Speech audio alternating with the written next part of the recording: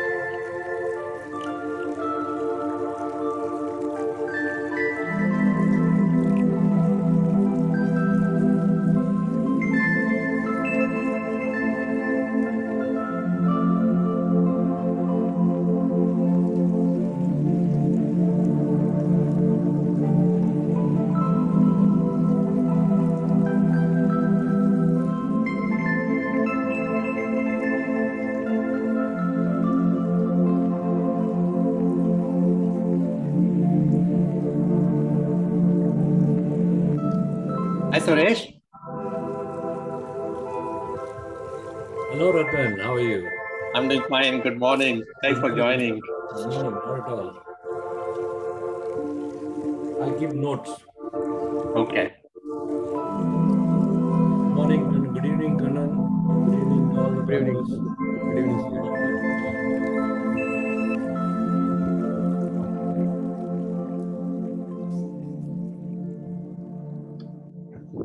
So, Ratan, I have to ask the panelists to register and then join, right?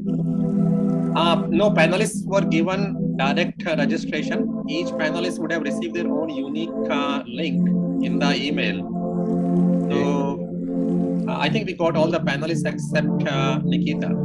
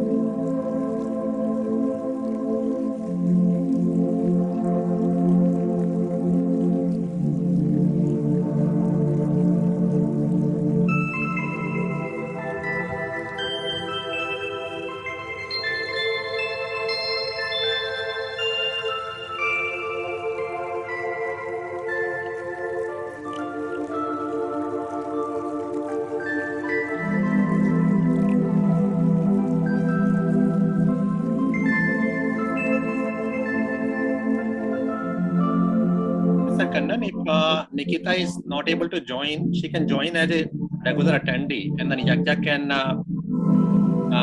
move her to the panelist. Sorry, Ratan. Yeah, if Nikita is having any problem, she can join on the regular link, and then Yagya can move her to the panelist. So that means she has to register, right? Yagya can actually, Yagya, can you just put a link in the chat? She can join.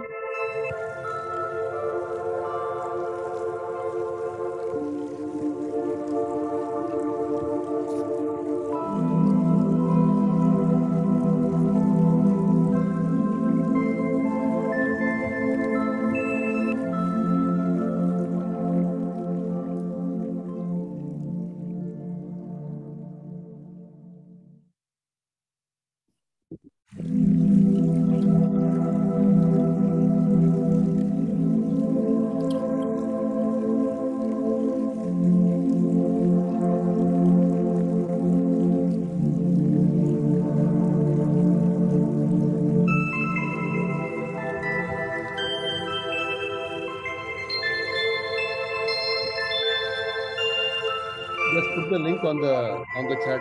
I'll send it.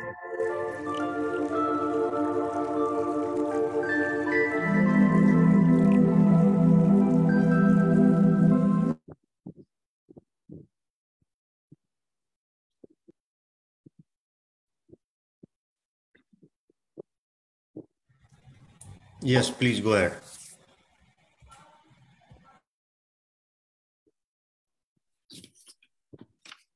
Good morning, good evening, and good day, depending on where you are all in the world. Welcome to our webinar on the topic of enabling India's rural talent at scale for the new world of digital economy and for India's GDP growth acceleration. I'm Ratan Agarwal, IIT Bombay, class of 1985. I serve on the Wheels board as Vice President.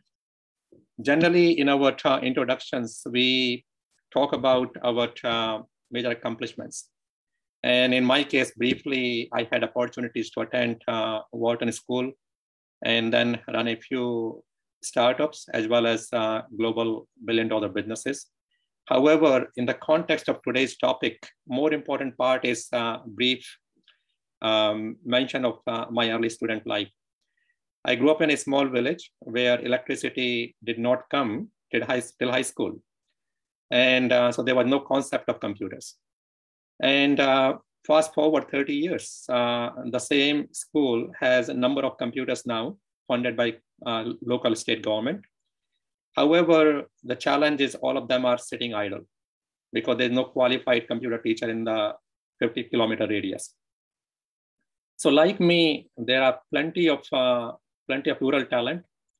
However, without access and affordability, they are shut off from the rapidly evolving new world of digital economy.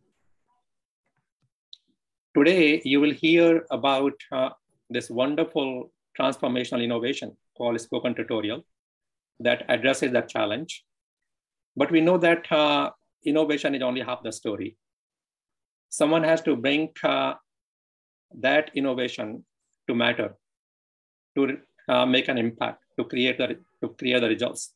So today you will hear from 4 amazing practitioners who has made that innovation come alive in impacting millions of rural talent like you and me.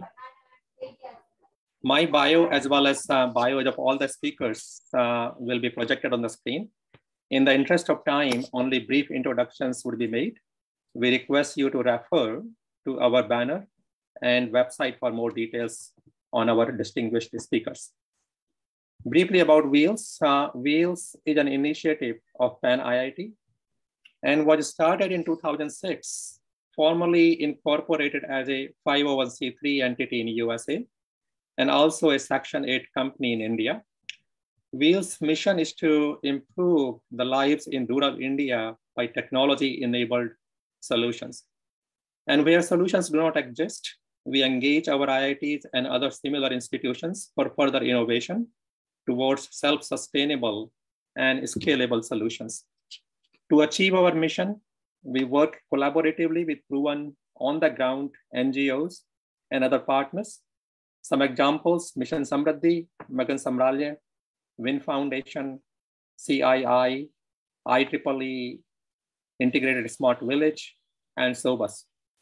Our projects cover 6 areas as the name Wheels suggests: water, health, education, energy, livelihood, and sustainability. Some examples of our exciting projects, each with a scaling ramp to millions of people: Spring Rejuvenation in Himachal Pradesh, rural telemedicine centers providing a quality and affordable care, newborn and mother nutritional health, Save Farmers Initiative, and sanitary pads for rural girls and women. And then lastly, spoken tutorial, which we'll talk about today.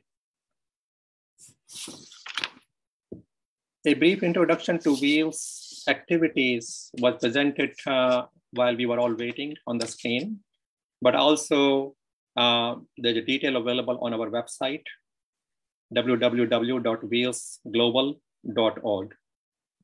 Wheels is a volunteer organization and depend on the generosity of our many donors who share our vision of impacting 20% of India's rural and semi-urban population by 2030. In November, from the 11th to 14th, Wheels, together with Pan IIT, Stanford University, Banaras Hindu University, will be hosting the 7th annual Ideal Village Conference in Banaras. Some of the confirmed speakers include Shri Ravi Shankar, Swami Gaurang Prasad, Vice Chancellor Sudhir Jain, Arjun Malhotra, Dr. Sunny Anand of Stanford, and many others. PM Narendra Modi and Chief Minister Adityanath Yogi are also invited speakers. And you can find more details at www.idealvillageconference.com. Today's event is part of our series of thought leadership forums, where prominent persons like our speakers today share their unique and inspiring perspectives on a variety of subjects. We have conducted over 22 such thought-provoking events during last 2 years, and you can find them all on our website in the events page. Quick disclaimer: all views expressed by the speakers in this webinar are their own and do not reflect nor endorsed by Wheels Global Foundation or its board and members. Some housekeeping messages: all attendees are on mute. Through the webinar, you may ask questions to the speakers by entering in the Q&A box. We encourage you to do so. If you need any help, you can chat with one of us by raising your hand or typing your request in the chat box. A recording of the event will be available on our website and on YouTube and Facebook. Questions from the audience will be curated and channeled to the speakers. It is my now distinct honor to introduce our moderator, Dr. Kannan Moudgalya. Dr. Kannan is an Irash and Mhatre Advanced Education Technology Chair Professor at IIT Bombay. This chair was established by Ravindran Mhatre, our Wheels board member. Kannan studied at IIT Madras and at Rice University. He has been with IIT Bombay for close to 35 years, and he works in the general area of educational outreach. He has been focusing on spoken tutorials, open source software systems, and affordable tablets and laptops. He believed that it's possible to provide high quality education to all our children through a combination of education, information, and communication technologies, making India a developed country in the process. He was a member of the Standing Committee of the National Mission on Education through ICT, part of Ministry of Human Resources Development in Government of India for 5 years. Kannan received a number of awards, including Google MOOC Research Award for a spoken tutorial, as well as the Best Prize in Reimagine Education Award instituted by QS and Wharton School. My pleasure in inviting Dr. Kannan. Please take it over. Thank you, Ratan, for the kind introduction. Let me share my screen and get started.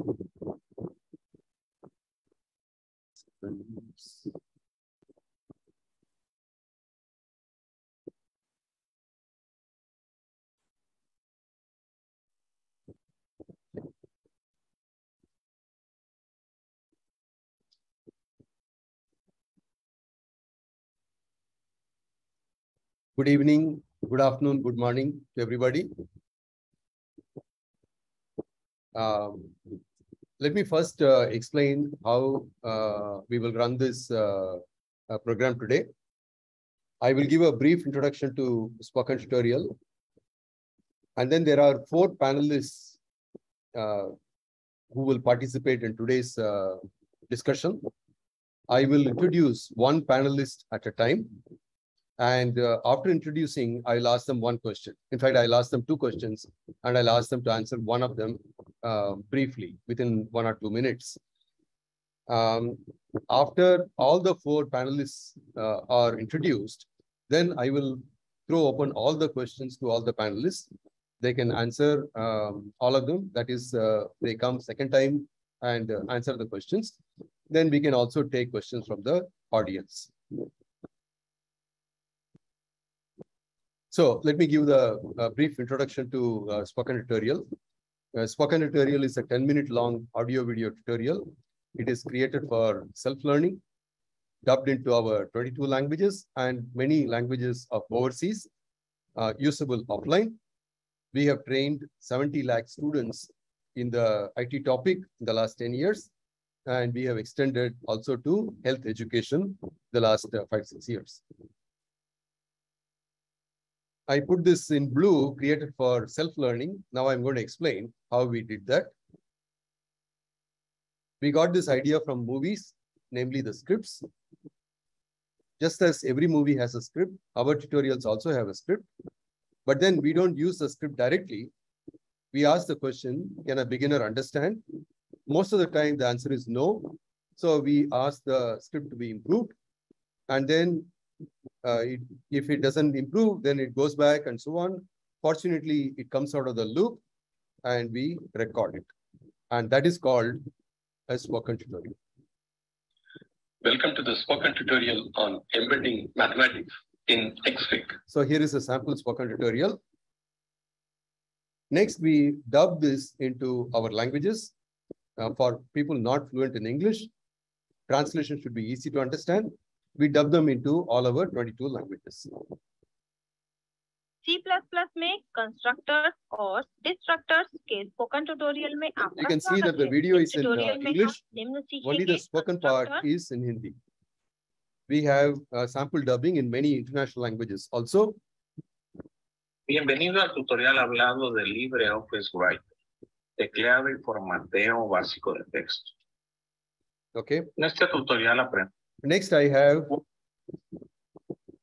Welcome to the spoken tutorial on tokens in C and C++. In this tutorial, we will learn. So why I have that in American accent, I will explain shortly. So it is possible to dub this into various languages. We dub them in all our 22 languages, plus some overseas languages as well. Next, we made spoken tutorials usable offline. Obviously, for people who don't have internet, it will be very useful. Even if they have internet, if a lot of people have to learn from videos simultaneously, there will be a problem if each one has to have a separate copy. But if everybody has to see the same copy, then what happens is personalized learning is hindered. The offline version made the reach 100 times. Okay. Spoken tutorials would not have been successful without the offline version. Some statistics, we have more than 50 courses, more than 1,000 spoken tutorials, more than 10,000 tutorials, including dubbing, trained 7 million students in 10 years. These are all in IT topics. And those who learn from our web pages are additional. So this is a summary of the spoken tutorial. We also introduced institutional subscription as suggested by our funding agency. They said that we should try to raise some funds by ourselves. We came up with an institutional subscription mechanism, a small fee for an entire school or a college that allows any number of students or teachers to learn and get certificates, and Wheels Global Education Vertical concentrates on school IT training. I would like to acknowledge funding by Wheels to provide spoken tutorial based IT education to 100 schools in 3 years. In fact, Navodaya schools have been selected, $100 per school per year, kindly donated by Mr. Ratan Mhatre of Wheels Global, and Dr. Raj Shaw of Wheels Global extended it to 10 tribal schools. We extended spoken tutorial method to health and nutrition.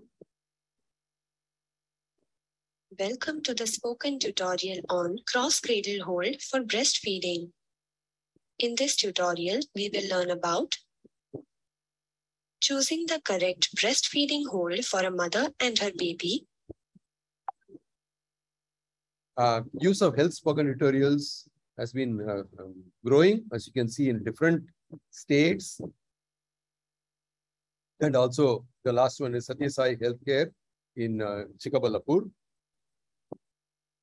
In fact, the Ministry of WCD, that is Women and Child Development, has now acknowledged. You can see the pictures here, same pictures I showed in spoken tutorials, in the spoken tutorial just now.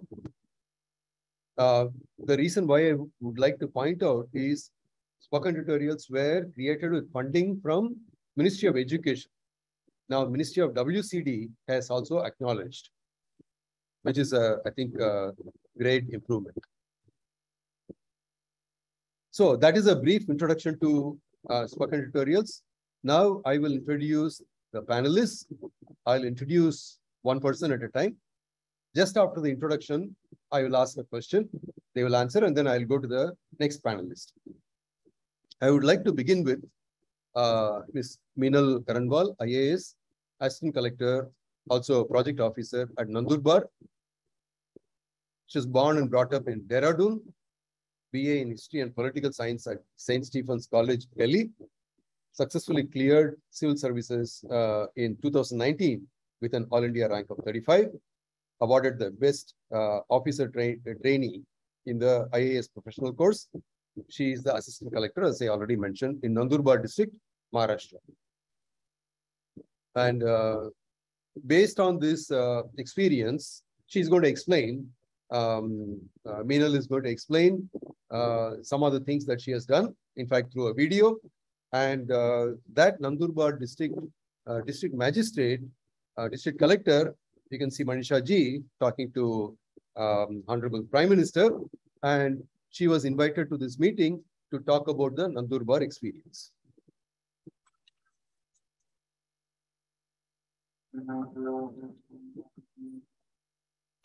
We've been working with health spoken tutorials for closely to a year now. Encountered through another senior of mine. Health spoken tutorials were these nutritional videos that cover a huge landscape of how to deal with 3 issues: effective breastfeeding, maternal nutrition, and a child's complementary feeding. So when we hear the word tutorial, we basically think of it as, you know, some kind of a short crash course, but these tutorials are much more. They are very, very succinct yet scientific tutorials that tell a mother exactly on what to do. And given that they're now being converted into local languages, even the 6 languages of Nandurbar that we have, we've come to notice its wide range of uses through the outcomes that we are now getting on field. So Dr. Rupal Dalal, who's also been creating these health spoken tutorials, has trained closely 1,000 healthcare workers, ranging from medical officers to community health officers and to ASHA workers and Anganwadi Sevikas, who have now put the health spoken tutorials to use. So the outcomes that we are seeing now after these health spoken tutorials have been put to use is in terms of the weight gains that babies have been having. We've concluded a World Breastfeeding Week competition where we saw weight gains to the tune of 500 to 700 grams in a week, something that Nandurbar used to see in 1 or 2 months of time spent. And plus, these tutorials have also acted as a static source of knowledge for our field force, because ultimately they have to come back to it for revision or reconsultation in cases of confusion. So for us, you know, as administrators, health spoken tutorials are scientific static sources of knowledge that we've used and will continue to use over a period of time. We're also converting them to the tribal languages. And all in all, our experience with health spoken tutorials has been about, you know, objective administration and planning and implementation that has really helped us understand the landscape of malnutrition. So thanks a lot to the health spoken tutorial team.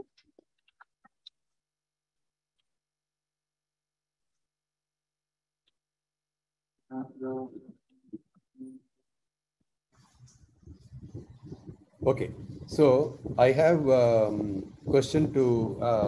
have two questions to Minal. Can you please turn your video on and answer one of these questions? You can choose any one of them and a brief answer, Minal. Hello, everybody. Professor Kannan, my video is on. Am I visible? Yeah, you are visible.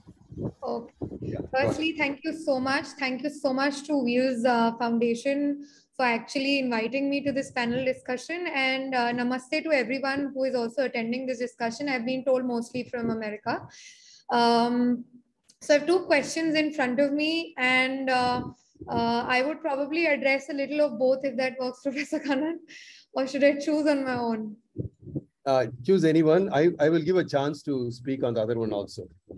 So I will choose the second question, and probably because I've worked on the skills. So as an administrator, I can say that we all look for scientific inputs that are mostly like action plans.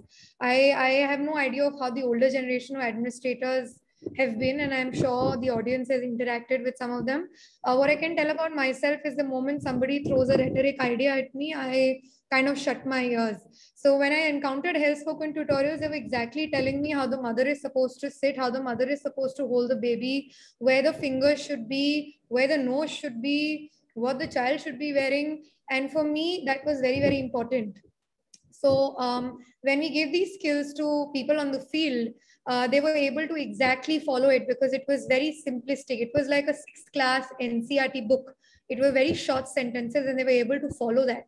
So when I'm asked what other areas should be extended to help the district administration, I think any area of social sector, whether it be how to create livelihoods, for example, simply like how to create a business plan of a small business. Or probably it can be, in the field of education, if somebody is working to teach somebody 1 to 100, like somebody is just working on teaching somebody counting or teaching somebody letters or words or sentences or interactive learning or anything. We look for skills and very, very objective inputs. And I think that is somewhere where spoken tutorials can be of immense use. Thank you. Thank you. And in fact, you mentioned short sentences. That is one of the design. I didn't mention it. We restrict the length of each sentence to be less than 80 characters so that we don't allow Victorian English, for example, convoluted sentences that becomes difficult in dubbing, for example, in the same time. So thanks. I'll come back to you and you'll be able to answer the other question also. Now we'll go to the next speaker, panelist. This is Mr. Amit Kumar, who is a computer teacher, Jawahar Navodaya Vidyalaya, Shimla. He was born and brought up in Sundarnagar, Mandi, studied in Jawahar, same school, then BA Mathematics, and then, let me just minimize this so that I can read what is on the screen. PGDCA in HP University, MCA in Kurukshetra University, MPhil, Computer Science, Annamalai University, received President's Award twice. I have some photographs and Fulbright Award. So this is the award he received in 2015. He received it, of course, in September 2016. Here is the Fulbright Award photograph. And he recently got in the Teachers' Day from the current Honorable President. In April 2014, we joined hand with the IITB, and we started organizing workshops in association with them. I wanted to train my students of +1 and +2 of computer science and to bridge the gap which was there between the supportive learners as well as the bright learners.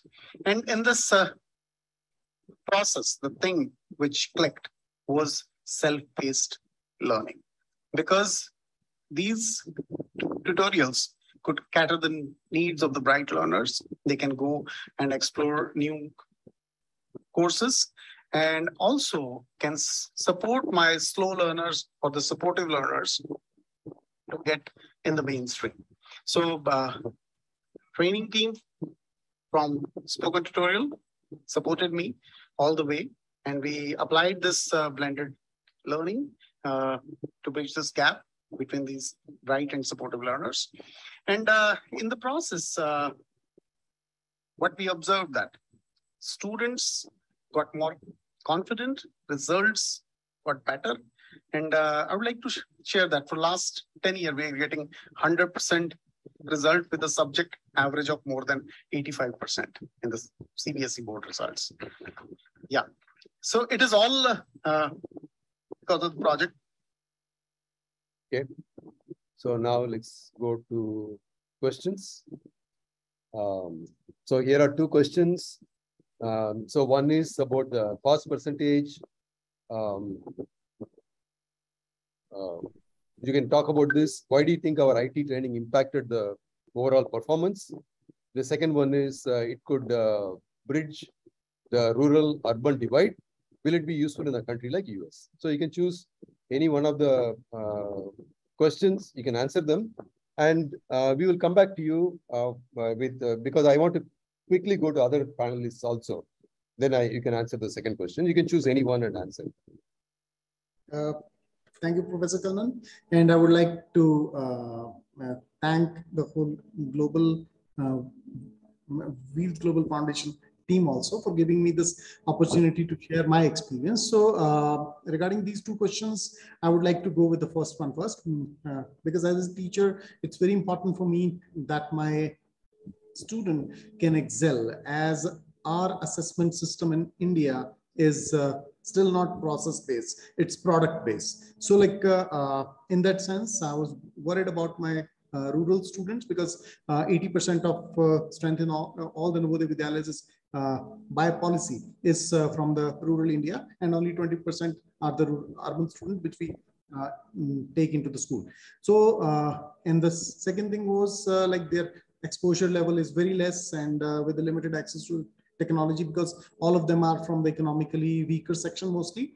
And it was the first primary challenge. And second challenge within the classroom was like the divide between the heterogeneous learners. I had bright as well as supportive learners. So this IT trainings mainly clicked as self-paced tool in multiple languages, because it made it easy for my students to cope up with the mainstream, because I wanted my supportive learner to get at the level which was minimum required to get them good comprehension as well as good marks.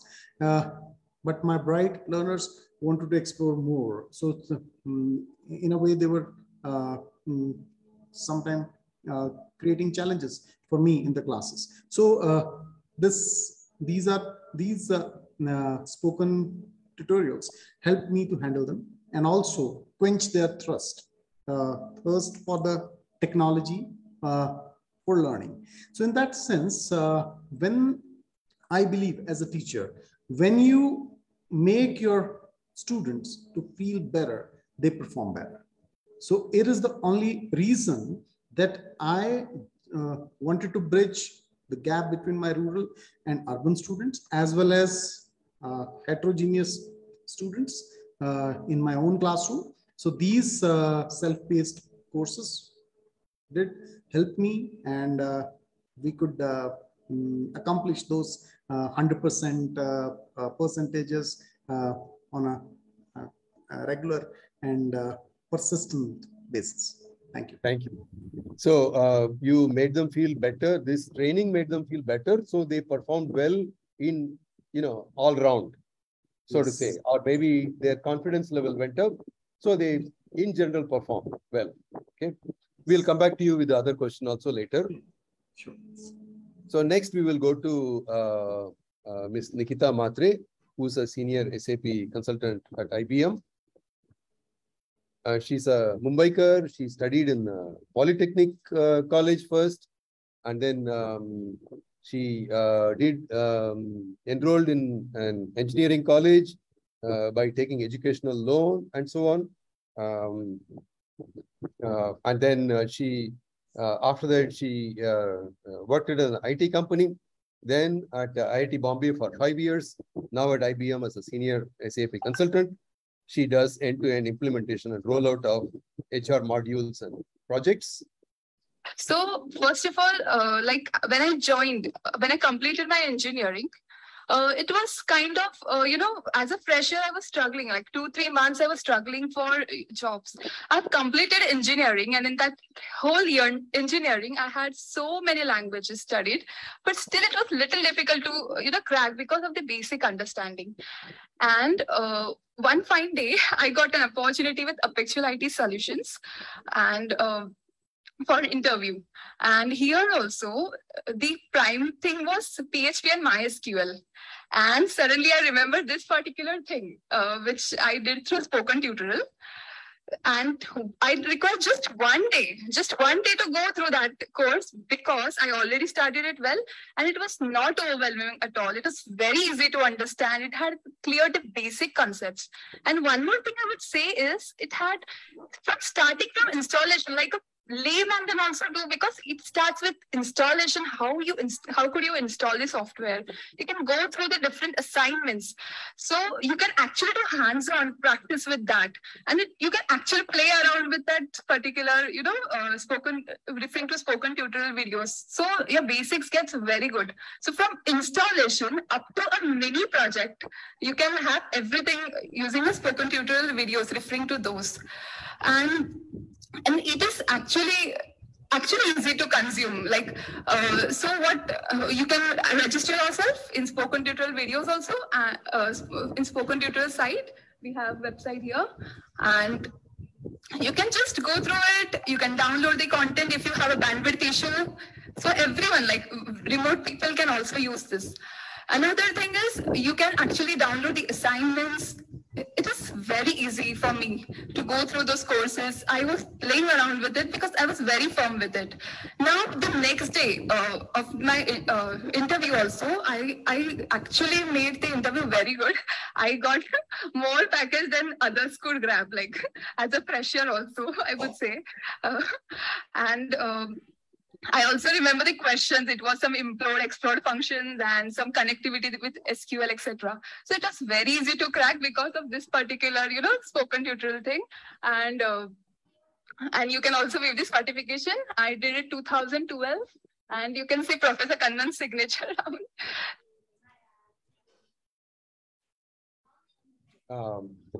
So I have two questions, Nikita. One is about conducting job fairs.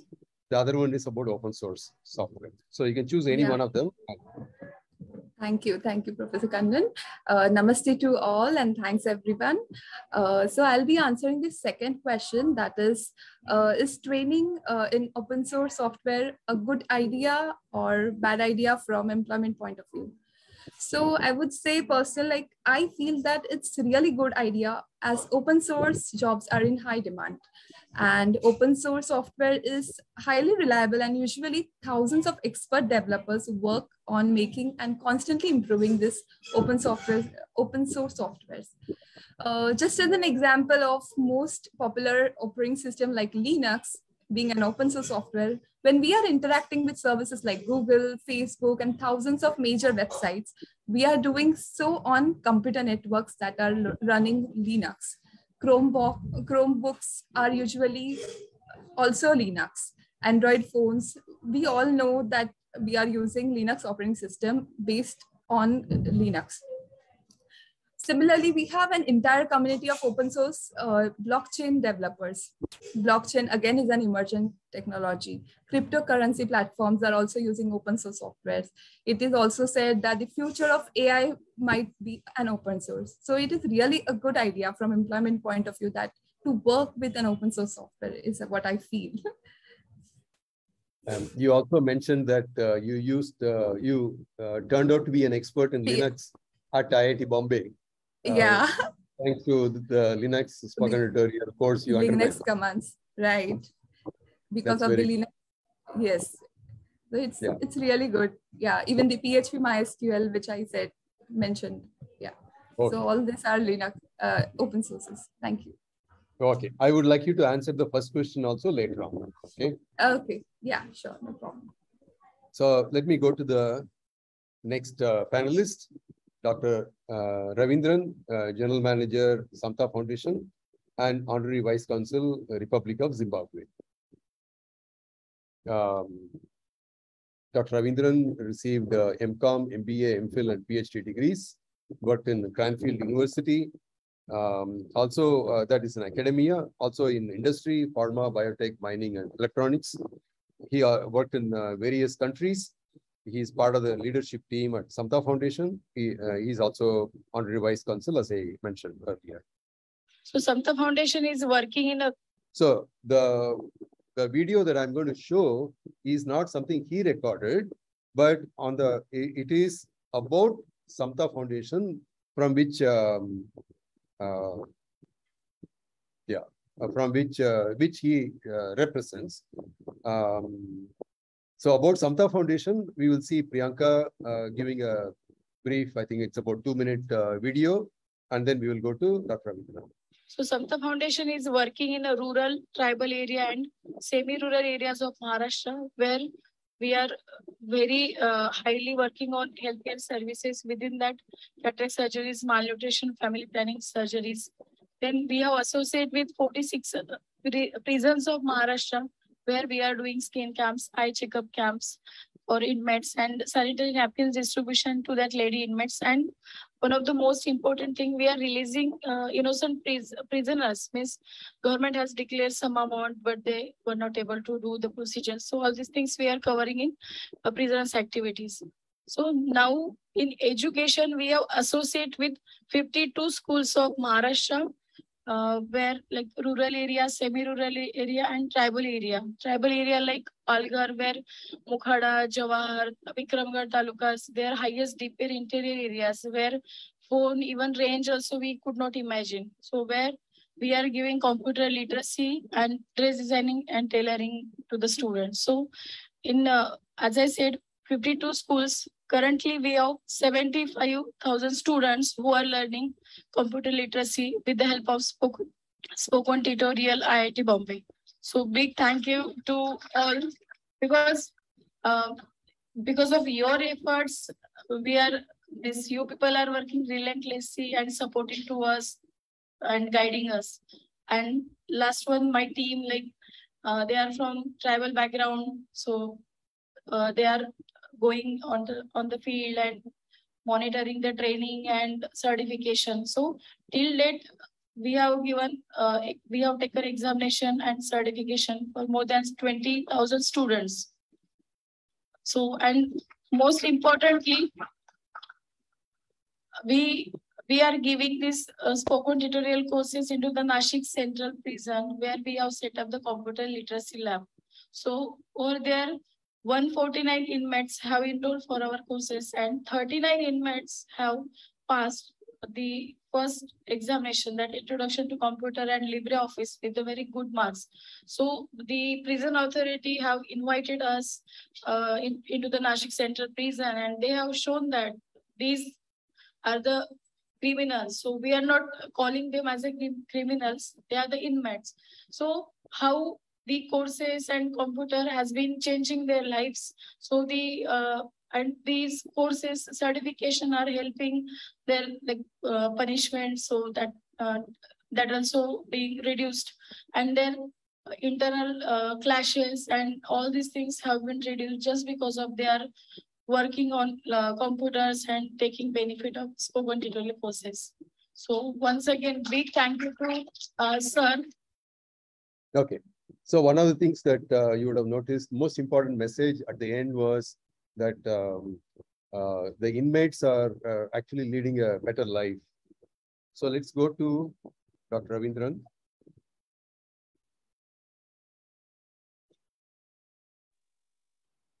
So I have 2 questions to you, Dr. Ravindran. One is that, of course, the first question is about Priyanka's statement. She said somewhere that the students, the 75,000 students who study in these areas, study first in Marathi and then in English. Okay. Why do they do this? Do they do this to improve their English or employment potential or both, whatever? The second thing is about IT training in prison makes inmates better behaved. Do you think this will work in other places also? So you can choose one of the, I know that you want to answer both, but I'll give an opportunity right after this.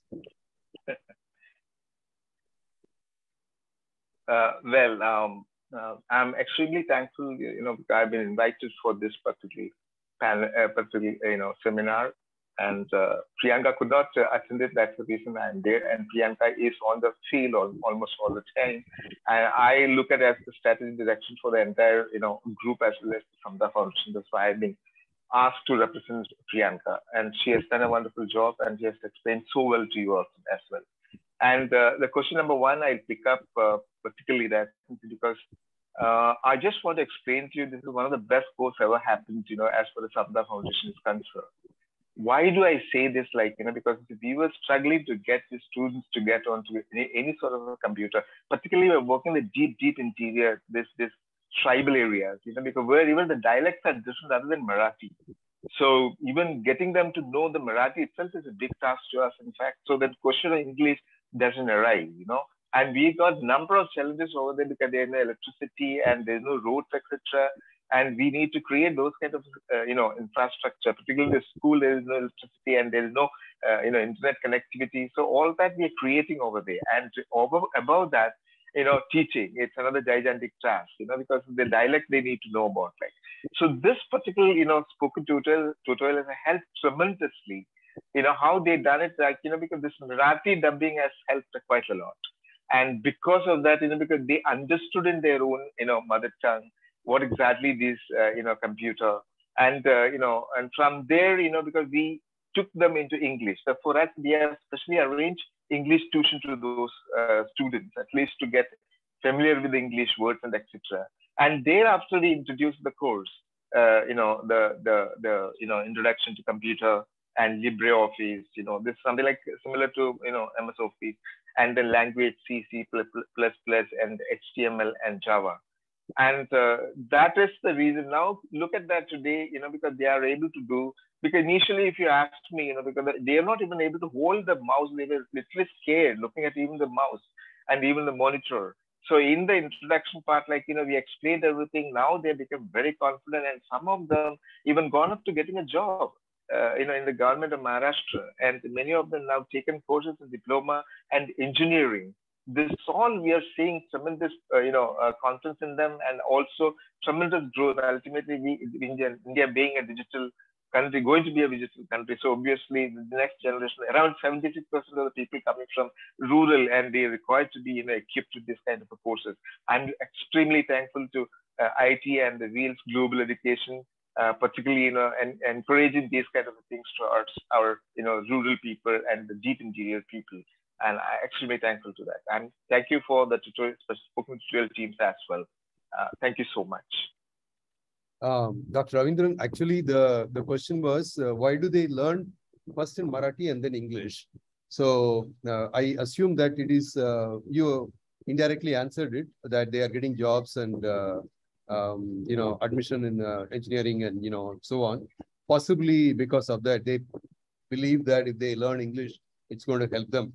So they can learn it in Marathi first, and then the same thing in English. Apparently they do. This is what Priyanka had mentioned. So absolutely right. Absolutely. What I will do now is I will stop sharing. Now you can answer. Okay, before that, let me show all the questions now. But before that, Dr. Ravindran, actually you wanted to answer both the questions. You are the last, I'm going to let you answer the second question also. Then we will go to the other panelists. Okay. Yeah, go ahead with the reason why I raised this question was a few years ago, Wheels Global had asked me, they also had a plan to take spoken tutorials to prisons in the US. And in fact, that's the reason why we made one sample dubbing in American accent, which is what I played during my introduction.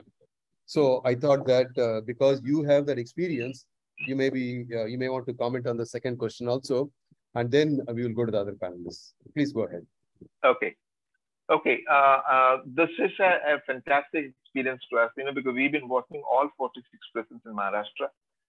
But we are working on different areas like health education, as well as, they got cataract problem. So they got skin problem. Particularly one prison, if I take about like Nasik, around 3,000 inmates, and, the space crunch. So obviously that has resulted into a lot of, health problems to them, particularly skin irritation and etc. So that also contributing to their, behavioral pattern. Now, this pattern we need to change particularly. So we have done a lot of other things, because mind relaxation course and etc. that we've been doing. But then finally, one time somebody asked me that, why don't you do this kind of a course? So we, as a pilot program, we have started in Nasik prison, and we have taken somewhere around, 449 inmates. Because these people are, semi-literate, and some of them, graduates, one even inmates with a PhD. This kind of, profile that you get over there, because some of them is educated. So we took them, and secondly, we have looked at that how many of them are about to release, because before that, we need to complete the course. So that's the reason we have selected 149. Out of the 39 inmates have passed with 80% of marks, and that to IIT. So the prison experience is excellent, and by which what happened is that the number of issues which happens within the prison, particularly the fight and etc. and all that, is reduced, and they got confident. Like when they release out into the normal life, so they can get into some kind of a job. Okay, they can do self job, like helping in computer and etc. So these are some of them that what we have seen in that. And now we are very successful in that. Now we are going to expand this into all 46 prisons. That is the way that we are going for it. So this is an excellent thing to happen, particularly in the prison. And they also felt like because we have done something, and in that because their punishment days also reduced, and quite a lot of improvement, and jail wardens and all that is very happy.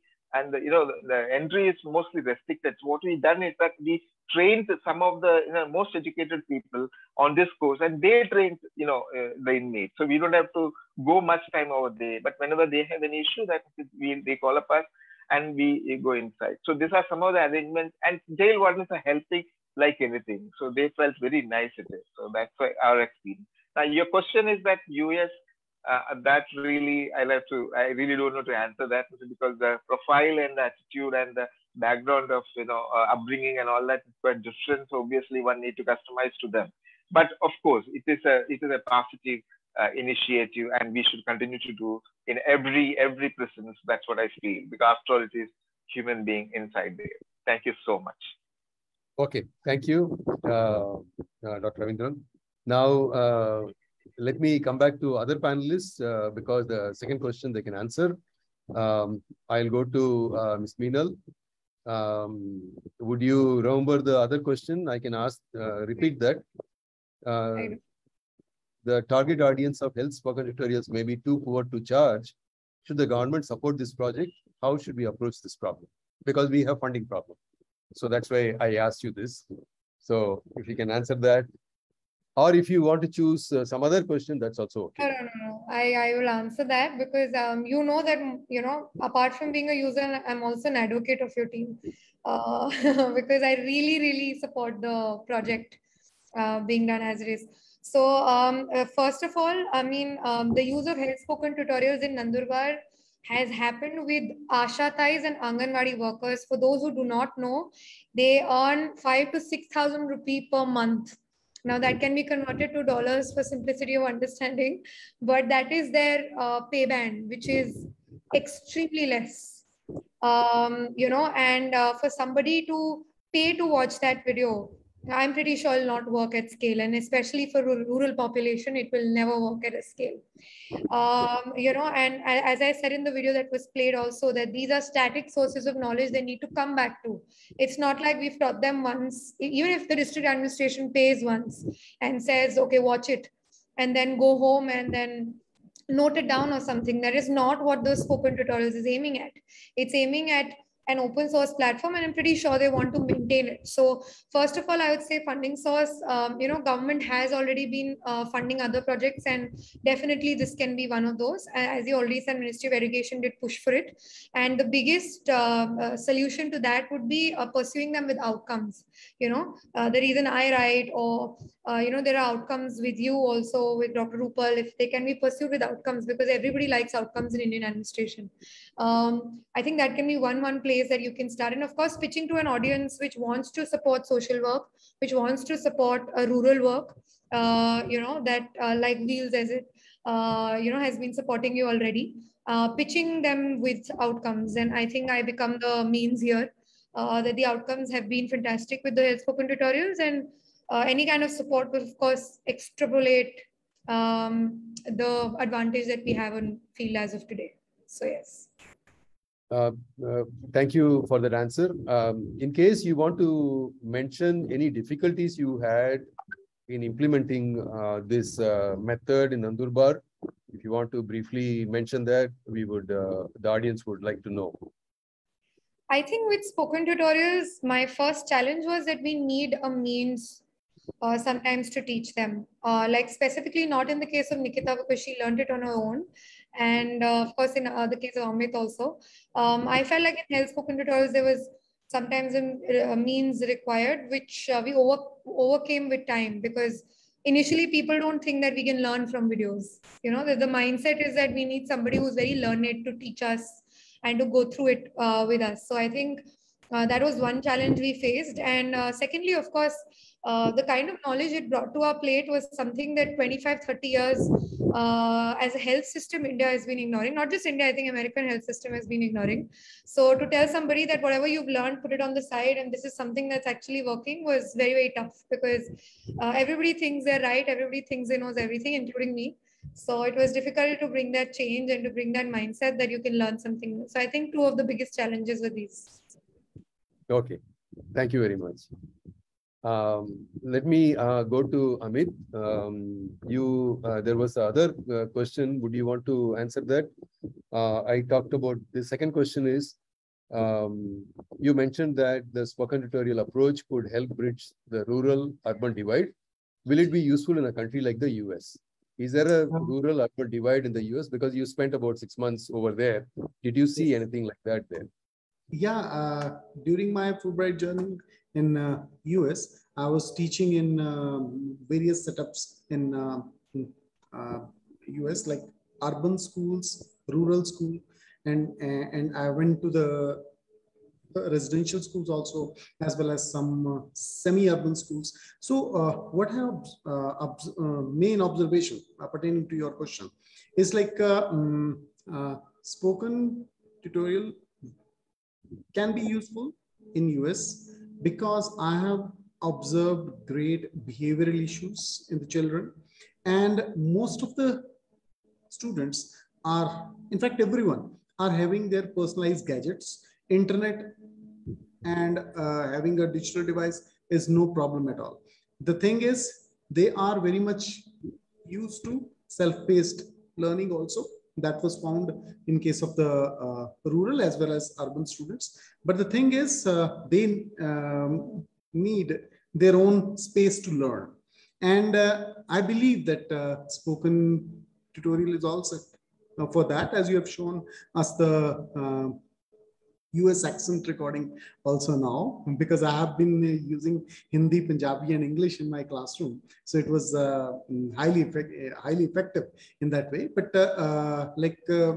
as your question was specifically for the US student, yes, there is a scope, not to bridge the digital divide, in fact, but to address the behavioral issues, as well as to address the identity crisis. Because in the teenage students, I have observed in my classroom also, and US also, for doing every small thing, teachers are being trained to incentivize the students in order to address their identity crisis in the teenage. They want to get acknowledged or get recognized.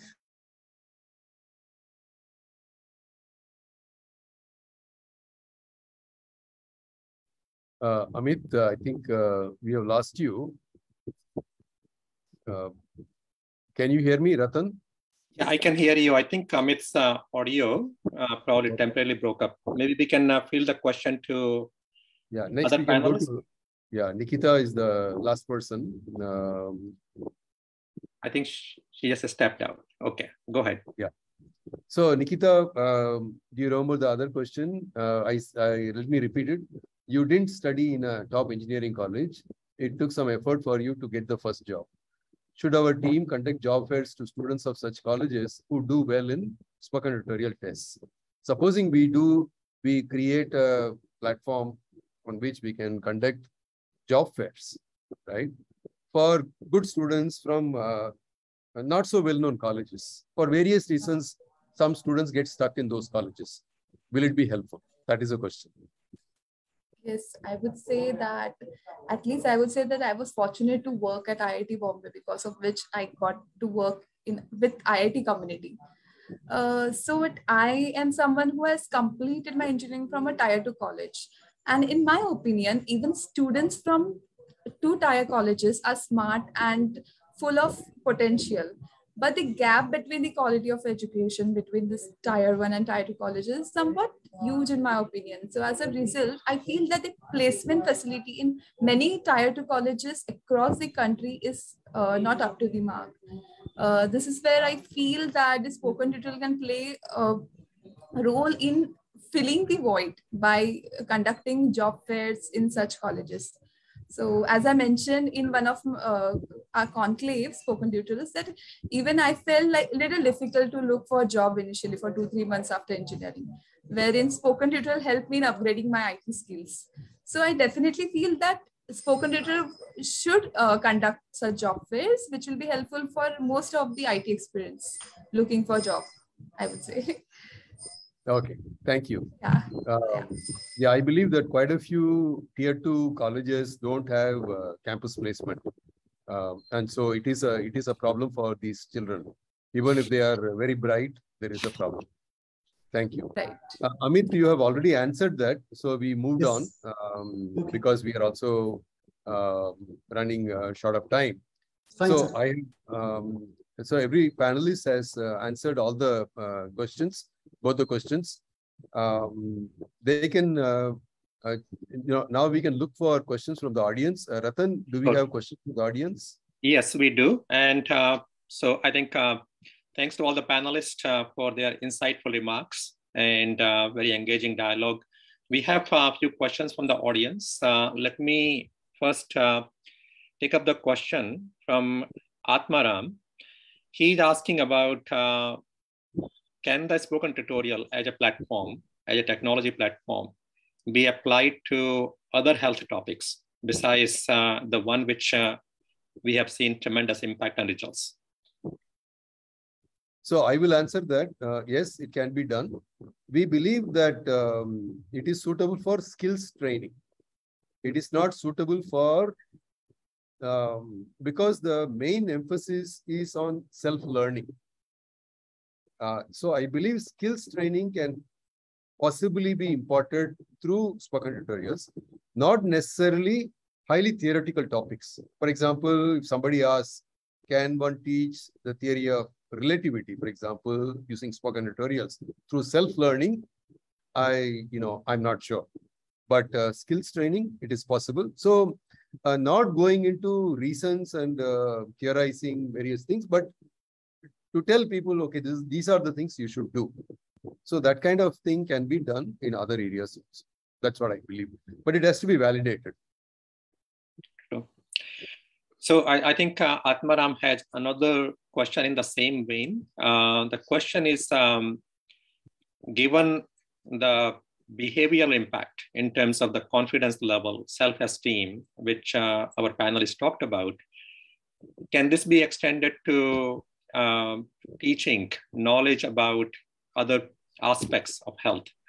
And I think this is where maybe Professor Kannan, you may want to share about our ongoing dialogue with Lalit Kapoor regarding the enablement of his adult nutrition program through spoken tutorial. So maybe you can share a little bit about that. I think that is exactly in the direction. Yeah, we are exploring that. In fact, I'm trying it out myself. So it is about plant-based whole food. And in fact, I wanted to try it out before agreeing to create spoken tutorials. It has a good potential. I believe it's going to work. So to answer Atmaram, yes, the confidence comes by being able to reproduce that results. And what we found was, just to extend what Amit mentioned, we did, in fact, a detailed study. My former PhD student conducted this study in Hyderabad through Java training in an engineering college. And he found that students more or less said,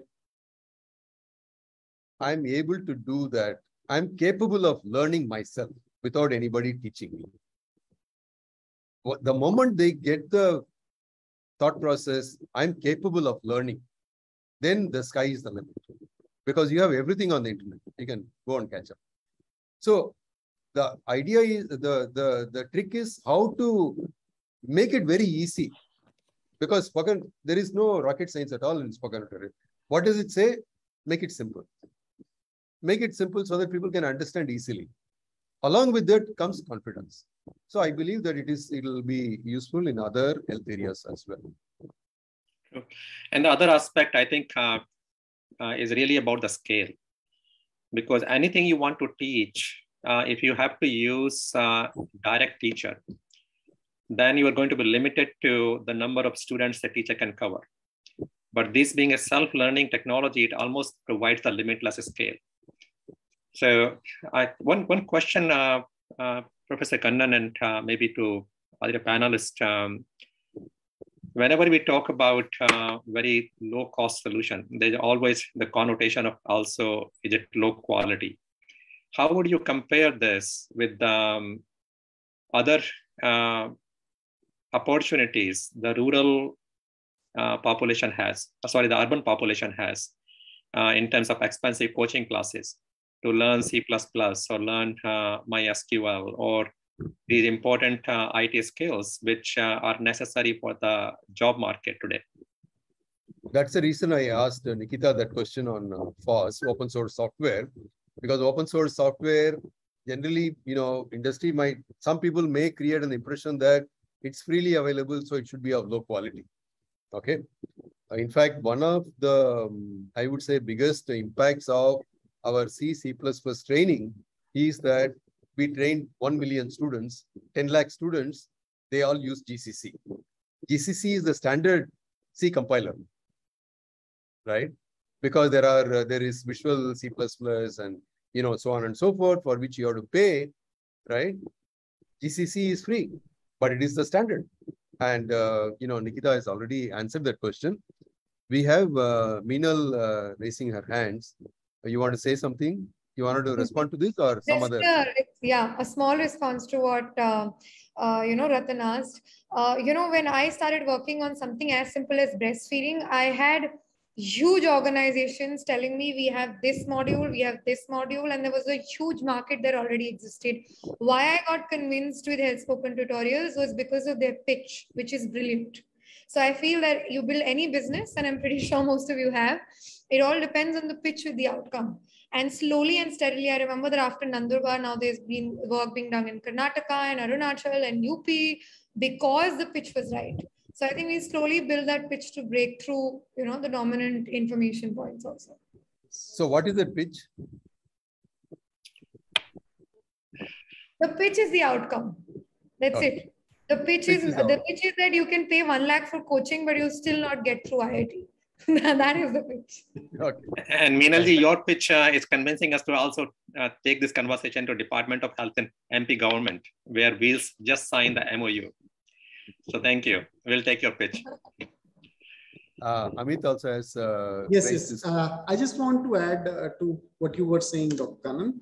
Actually, I have seen in my class, as I was talking about my bright learners. So few of my bright learners, when they completed the minimum Python and C++ thing, which were there in their syllabus, after that, they had more time because they always have.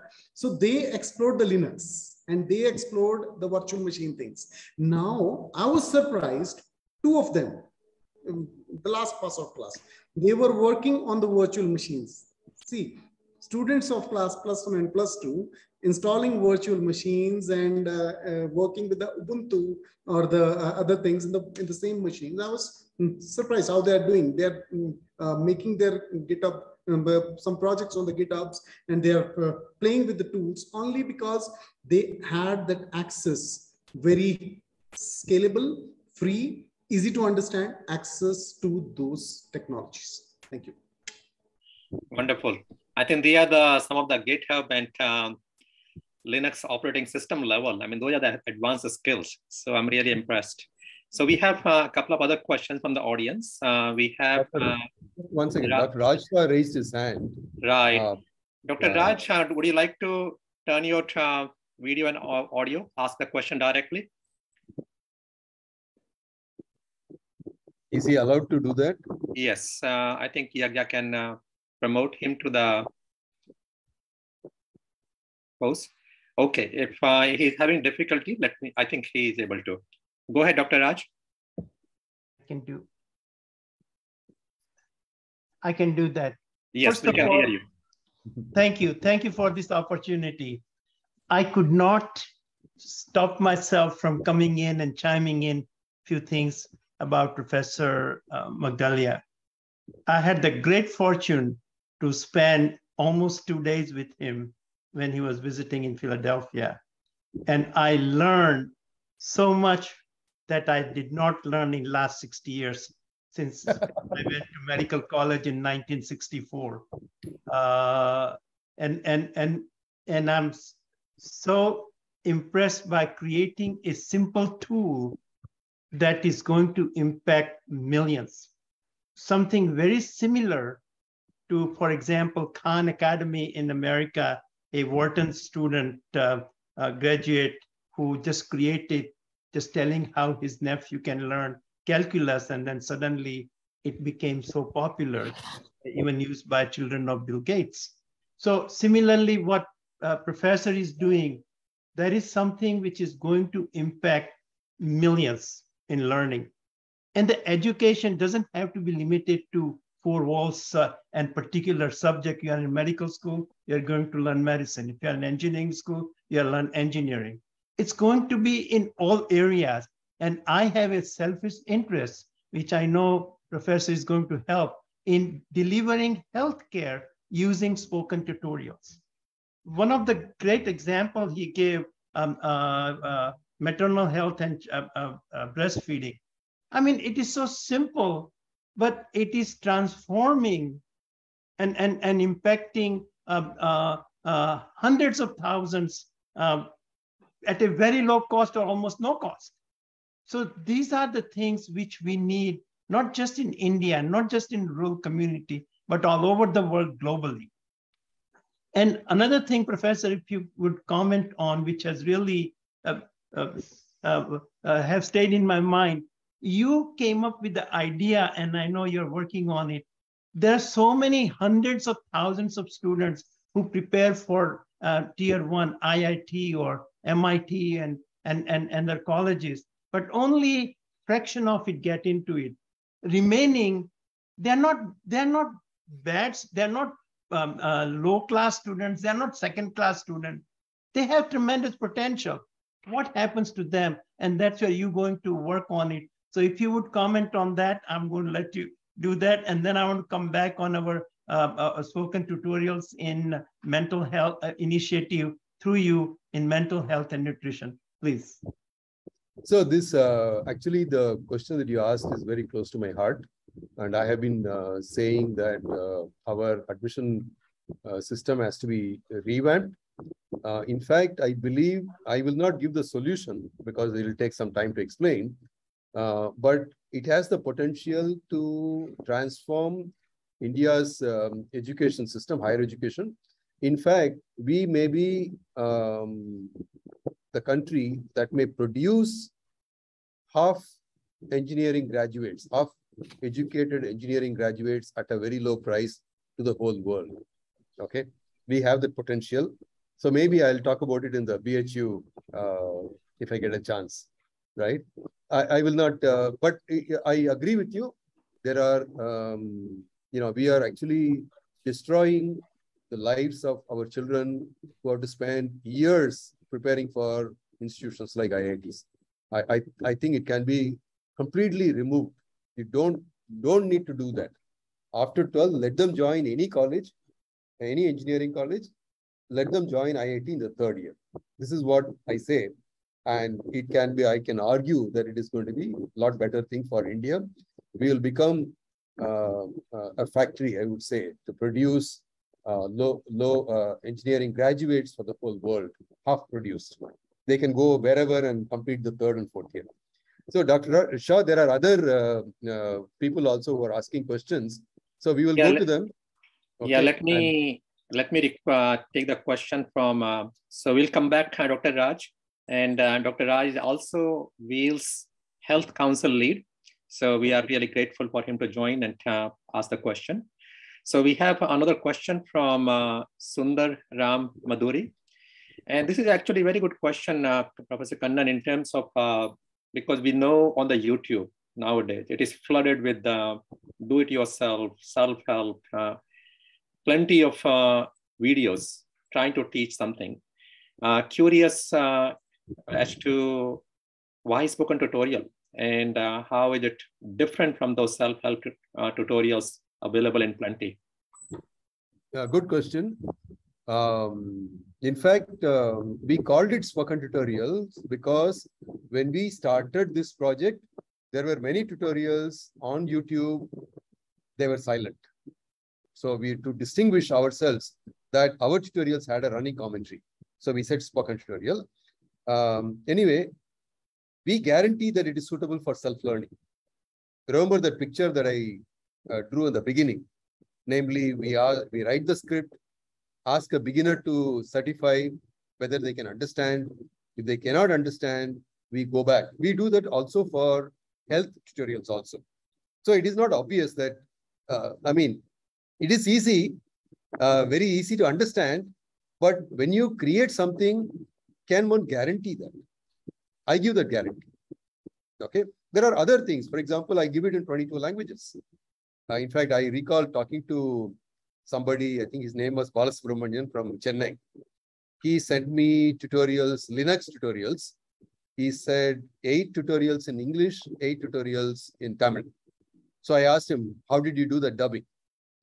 He said, what dubbing? I made 16.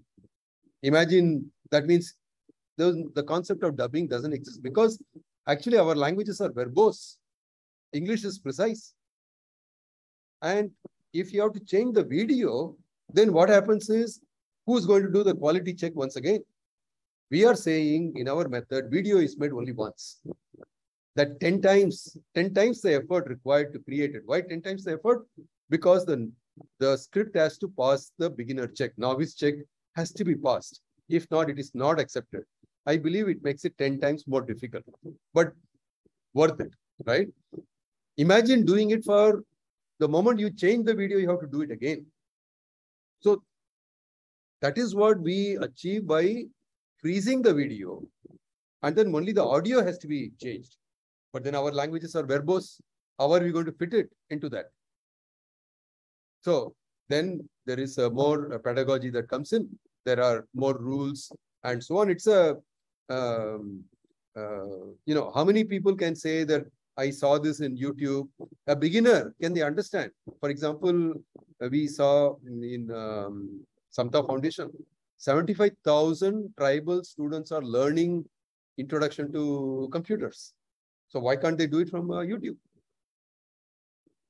True. Yeah. No, thank you. And I think it also reminds me of another speaker who spoke at the Enclave, taking the spoken tutorial through education on wheels. to the students in the villages to take that to the doorstep, because as I mentioned, many villages, the talent is there, but they don't have access to the computers. So wonderful initiative of fitting a bus with 19 computers and 38 seats, and taking that bus to the village to overcome that barrier. So simple thinking. We don't need glamorous new technologies to solve the problems. Just a simple thinking can make a difference. So we have another question from Dr. Murthy. This is really a question I think maybe Minalji would also like to answer. The self-learning and self-development, these are more behavioral things. How do we inculcate? How do we have the target audience, target beneficiary adopt this in a this spoken tutorial type approach for them to improve themselves, to develop themselves? Thank you for that question. I am somebody who also fundamentally believes that if a system takes something up, if for example, Amit existed in a system of a school, I exist in a system of a district administration. So when I advocate something like spoken tutorials, I take it up also as leadership. So like there was an initial resistance ki video se kaun seekhta hai, who learns from a video. And once I as a leader learn from it and show it to them, it gets scaled up at fire speed. This is something I can promise. So, of course, as systems, there'll always be good leaders, always. There are no exceptions to that. And as individual levels, there will be sincere students like Nikita. And plus, her inspiration will also push people who live on the edge. And there are a lot of them. So there are people who say ki karna chahiye ki nahi karna chahiye. There'll be very few in either of them. There'll be many on the edge. And there's a theory behind that. I'm forgetting the name. So to push those people, Nikita's inspirational story helps. So I believe that self-determined learning, a lot of leadership, a lot of encouragement, a lot of examples, and it's already being pushed on the field. And further with spoken tutorials, I think it can, create a humongous change. Maybe you can just add, Minalji, how many Anganwadi or Asha workers have embraced this so far? We have near about 6,000 Anganwadi workers in Asha Thais that have been using them. I can't promise you the efficiency on scale. The scale is there.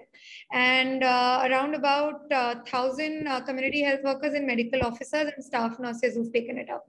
So we are pushing it. Because it really unsettles ki kisi ne sikhaya nahi hai. It's just a video. So it unsettles that fact in their brain. But it's something that the guarantee is that it can be pushed. I have another answer to this. In fact, Minal mentioned Nikita's case. We need to showcase role models, right? That's number one.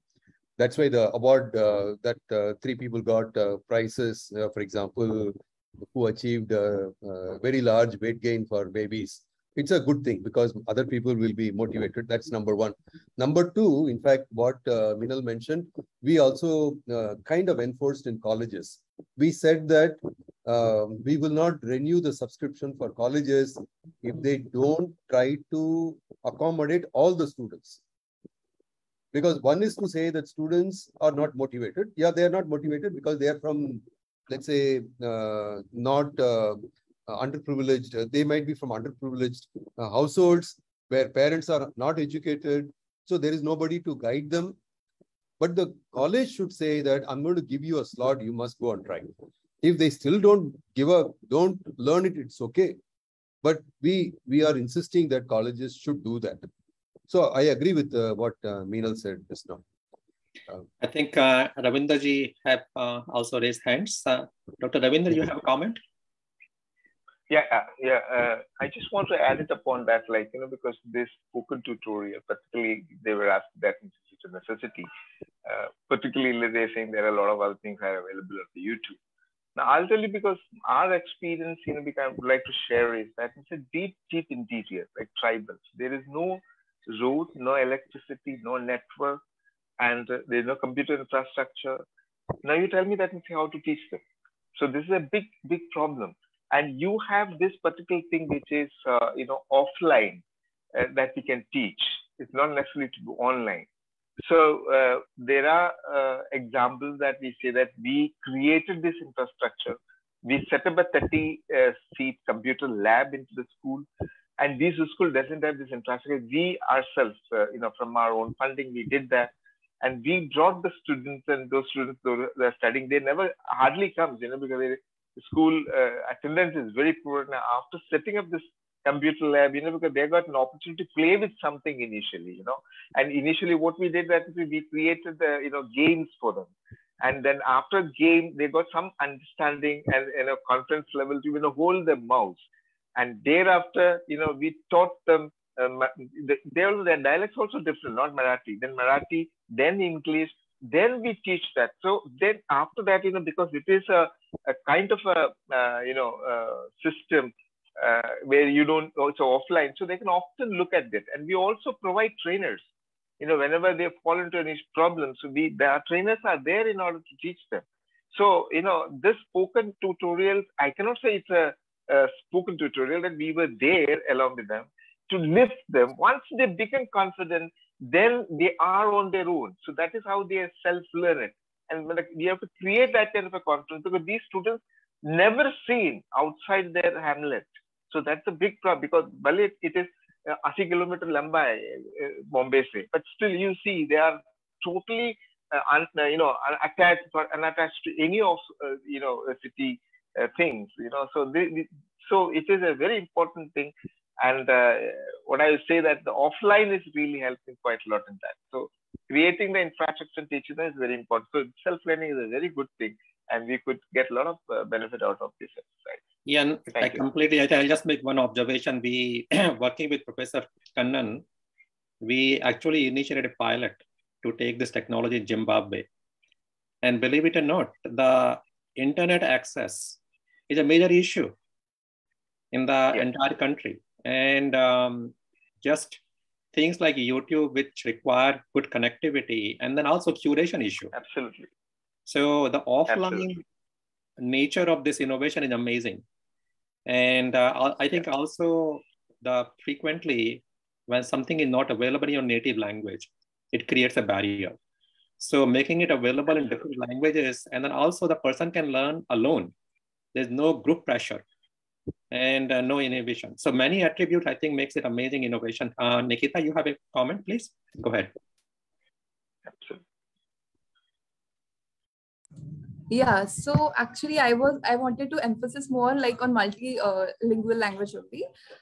So mostly people think in their native language, and so when you give them content in the language they think, this would actually help them in grasping, memorizing stuff, building their logic, and will also aid the understanding and comprehension.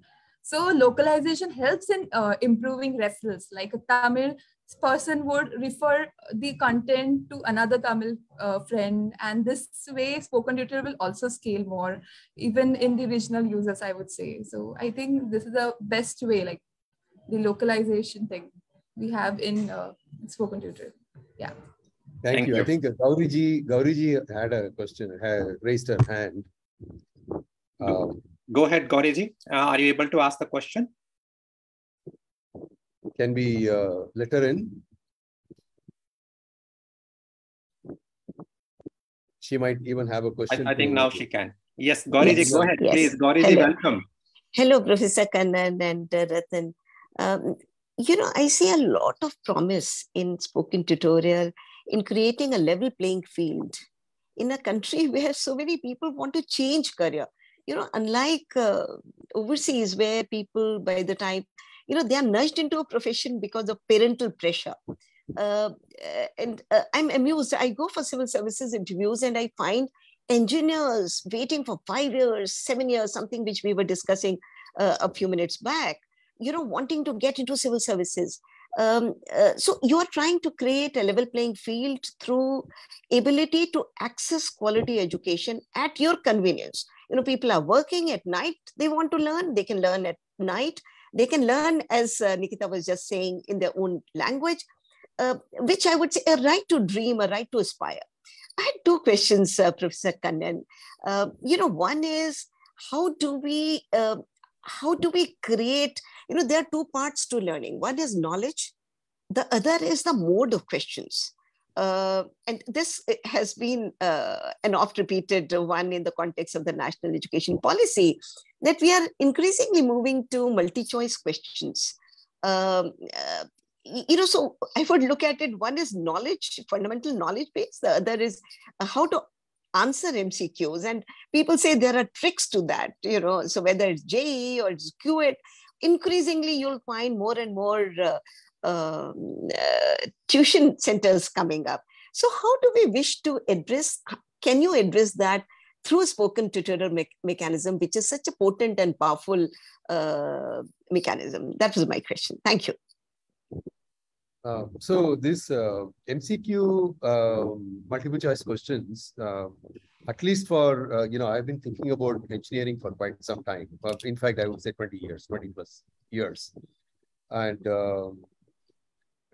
the students we get now in IITs,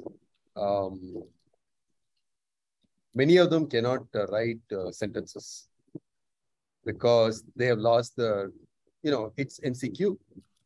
And MCQ, and then preparing for MCQ for several years, for example, right? There are students who can answer any question, but what question to ask, right?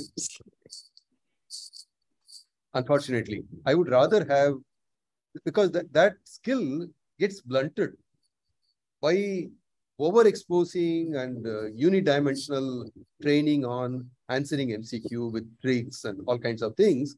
I would rather have people who come with a fresh slate, so to say, raw mind, okay, and then we can polish them.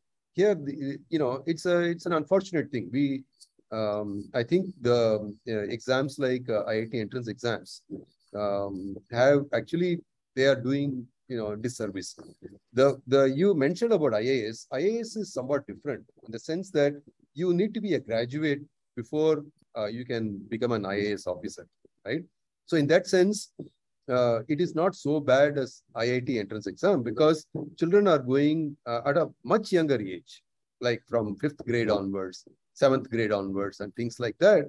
When the children don't know anything, they're being forced by their parents and sent to all kinds of this thing. They lose their childhood. So I'm more bothered actually about the IIT entrance exam and also about medical and so on. And there is a way to fix it. And we can give the childhood back out to our children. And yeah, I believe that it is definitely possible. If there is another panel discussion on that, I'll be more than happy to participate in that. I do hope so, because this is a challenge which is confronting, even the civil services examination in the preliminaries, it's all MCQ based. So the emphasis is so much now in MCQ that we need to really find a way to help people to set questions which are not MCQ, which are more fundamental understanding oriented. But thank you so much for flagging the challenge where it belongs. Thank you. Thank you. Thank you. So I think in the interest of time, we will take one final one for very brief 30-second answer. This is a question from Raj Kumar. Can spoken tutorials help visual learners and other type of learners versus auditory learners?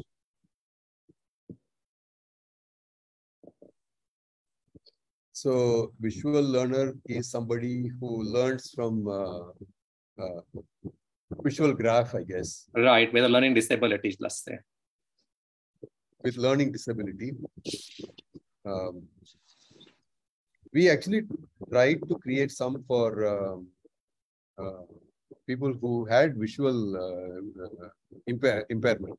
So that we didn't get very far because we need somebody who's good in that, good in IT, and also who has this difficulty. Only they can understand the difficulty faced by people like them. And we attempted, but we didn't succeed. The other thing is, so can somebody so can the spoken tutorials themselves be used by, because after all it has spoken part, can the spoken part alone be useful by a visually impaired person? At one point, I wanted it that way, that it should be accessible to everybody. But then we found that it resulted in a lot of effort. Okay. And you have to expand, you have to explain everything. And so we decided to let that requirement go. For example, otherwise, I can just say, click this URL. Okay. If visually impaired person has to be told, then I have to read out that URL. And it might be a long one. It may take a lot of time. So in the interest of the majority of the people who would use it, who are not visually impaired, we sacrificed that requirement. But if there is a separate thing for visually impaired people, it can certainly be done. Basically, you have to articulate. For example, I say, in fact, we say things like, supposing a new button has to be clicked in a software, first time, okay? We don't say go click. So I tell them, look at the round button, green in color on top right-hand corner, click it. Now, why do I say that? To slow down the speaker. So that at that time, this person who is learning it can actually locate it. So we do have it, but then we need to improve it so that it is accessible to visually impaired people also. It can be done. It is. It has to be redone. Okay, thank you. So I know Dr. Raj has raised hand, but my request will be probably 30-second comment because we are just about out of time. Please. Yeah, just on the, although we call spoken tutorial to answer, it's actually audio visual. I mean, you are seeing the script, you are looking at the picture, and you are listening to it. So it's not just pure audio instruction, what it used to be 30, 40 years ago, where we just got the cassette and you just listen and learn. That would be pure audio learning. This is audio and visual combined, just like if I can comment, you don't see the person who's talking. You only hear the voice. So we called it spoken. We dub it into all languages, so it is spoken. And spoken word is important. Good. And it is not silent, so it is spoken. So these are the three reasons why we called it spoken. Yeah, sorry. Thank you. So I think with that, because we are just about 90 minutes into our scheduled webinar time. So let me take this opportunity to thank Professor Kannan, all our panelists, Minal ji, Amit ji, Ravindran ji, and Nikita ji. Thank you for joining from your separate places, from Shimla, from Gujarat, from Mumbai. So we got truly pan-India panel today. So thank you for making time. And Nandurbar. And Nandurbar. So a couple of things. First of all, this takes a lot of effort by the volunteers. So I really appreciate all the volunteers in the background helping this webinar make happen. Quick reminder for our upcoming webinar in another 2 weeks on the same time, Saturday, 24th, we will have another exciting topic on how WHEEL's water initiatives are touching the lives of millions of people. So please join us in 2 weeks. Further link to today's event and the recording will be available on our website. We encourage all of you to visit the website and review. On the WHEEL's platform, our audience can get involved in many ways. We are looking for all the different ways for people to contribute. You can help us identify other projects, worthy NGOs to work with. You can volunteer, you can advise, you can help your corporations, support our initiative with CSR funds or corporate giving programs. So there are many ways you can all get involved besides supporting with your time and your funds. Generally, I would just say one thing. I mean, the life is not what matters is where you are, but rather the direction you take.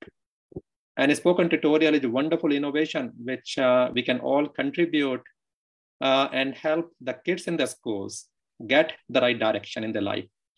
And as Professor Kannan said few minutes ago, just $100 can bring this innovation to the entire school.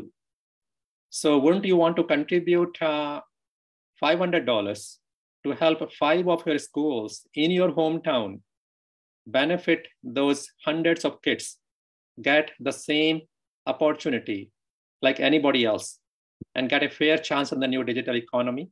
I will start that. I will contribute myself $500 to enable 5 schools in my area, and hope all of our audience would take time to visit Wheel's website and click on the donate button and support 5 of their schools.